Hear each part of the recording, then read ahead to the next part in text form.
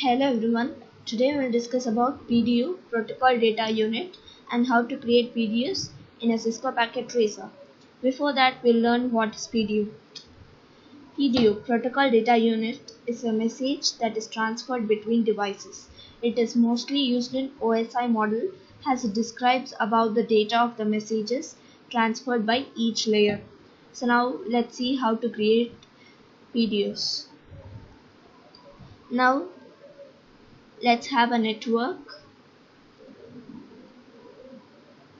with a wireless router, a PC and a smartphone. So let's connect the PC and the wireless router with the copper straight through cable. Now we have our network. Let's give the IP address for the PC. Let's go to the desktop tab, IP configuration. Now let's have 192.168.0.100 and the subnet mask. So now let's go to the smartphone. Let's go to desktop IP configuration. Let's give 192.168.0.101 and subnet mask. So now we have configured our smartphone and the PC. So now let's create PDUs. Go to the simulation mode to create PDUs. Here you have a simulation panel, an event list and a reset simulation button, and we have play controls. This can control the speed of our packets, and these three buttons can be used to check how the messages are moving. And we have event list filters, so let's give show all none. Here if we give edit filters, we have IP version 4 traffic, IP version 6 traffic and miscellaneous. Today we'll try ICMP. So now we have the event list filters, ICMP. So now let's create our traffic.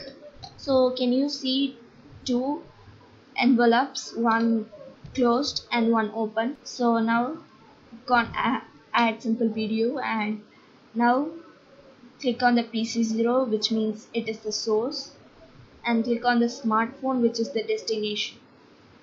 Here you will have a button like this, so click on it, and here you will see the source has PC0 and the destination has smartphone 0, and the type is ICMP.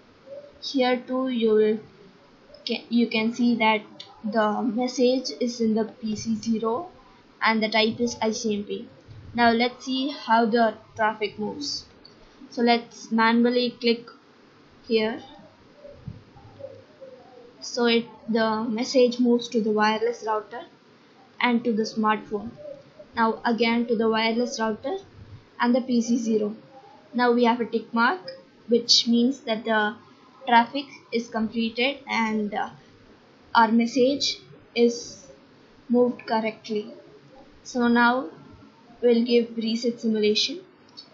So it came to the first step.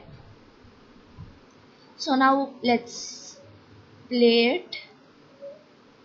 It moves to the wireless router and to the smartphone,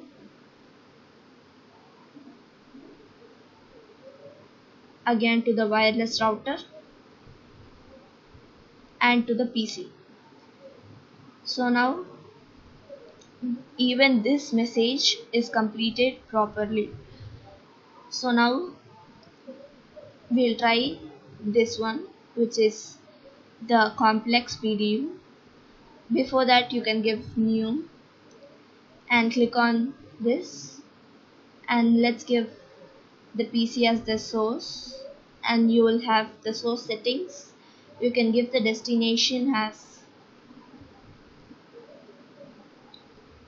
the smartphone, and the sequence number has 10, and you have two simulation settings. The one shot means the messages will move only once. Periodic means it can move many times in the interval of whatever seconds we give. So now let's try periodic and let's give 5 seconds. So now let's give create PDU.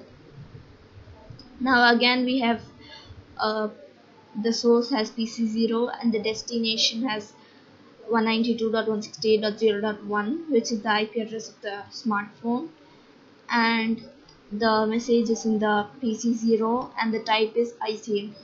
So now let's click on this. So it moves to the wireless router and to the smartphone, again to the wireless router and PC. Now our message is completed properly and we have a tick mark. Now we'll give reset simulation. Now let's play it. So now it is moved to the wireless router and to the smartphone, again to the wireless router and the PC. So now we have a tick marks, which means that the message is properly moved. So now we have worked with simple PDU and complex PDU. Now let's see what are the contents of our PDU. So here we have many messages. So let's click one. Let's click on the first one. So you can see here out layers. Here in the layer 3, first we'll see about layer 1. The fast Ethernet 0 of PC0 is sends out the frame, and in the layer 2 it is said about the next hop. In the layer 3 the ping process starts. The outbound PDU, you can see the source IP address, destination IP address, and the destination MAC address, source MAC address, and we have many information about our PDU. So now let's click on wireless router. From PC0 it moves to the wireless router. Here we have in layers, which means that it is taking the PDU from the PC.